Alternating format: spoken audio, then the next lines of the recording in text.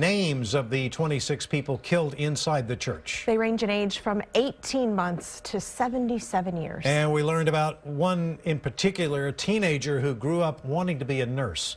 KXAN's Wes Rappaport picks up the story from Sutherland Springs.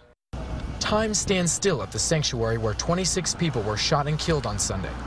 A man walks around the block carrying a wooden cross. A steady stream of others leave flowers, notes, and stuffed animals, pausing to reflect on the massacre. It's kind of hard for me to cope with it. I'm still trying to. Allison Gould came by to the makeshift memorial to leave flowers and a teddy bear. Her best friend, 16-year-old Haley Kruger, died in the attack. I wish I could see her, and I want to tell her that I love her and that she means a lot to me. Allison says her pal loved wearing bows and had an obsession with babies. She always made someone smile.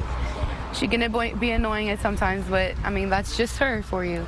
I think many people can name the shooters for a lot of these active shooters, but how many victims can you name?